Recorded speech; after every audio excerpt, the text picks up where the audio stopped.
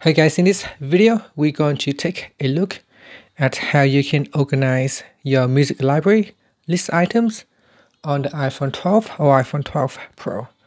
Now first, let's go back to your home screen by swiping up at the bottom of the screen. On the home screen here, tap on Music. And in Music, you want to tap on Library. So after that, you tap on the Edit button.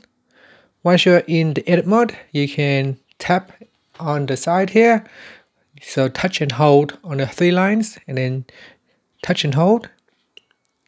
And then once it stands out like this, then you can drag it to the top or the bottom.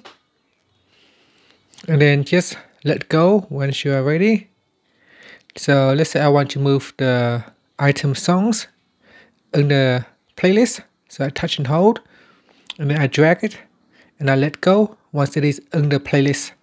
And that's it. So that's how you can reorganize it. Now you can also turn them on and off as well.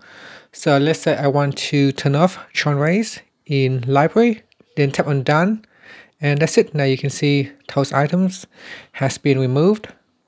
And songs has now been reorganized to the top in the playlist. And that's how you can reorganize items in library. And if you want to reorganize your songs, what you need to do is you need to go into playlist and you need to create a new playlist. Once you are in a playlist, you can give it a name. So let's say tests, and then you can give it a description. Next, you tap on add music. And in here, you can browse for music. You can browse music from Listen Now, or you can browse for music from library.